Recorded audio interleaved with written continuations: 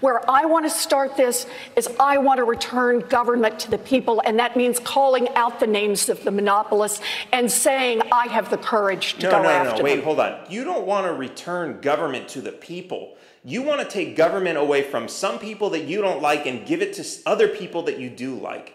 You're not talking about giving government equally to everybody. You're talking about using government against one group of individuals to take what they have earned to give to another group of individuals who are suffering in poverty, which I completely agree with is an issue, but they're suffering in poverty because of the government programs that have taxed them into that position.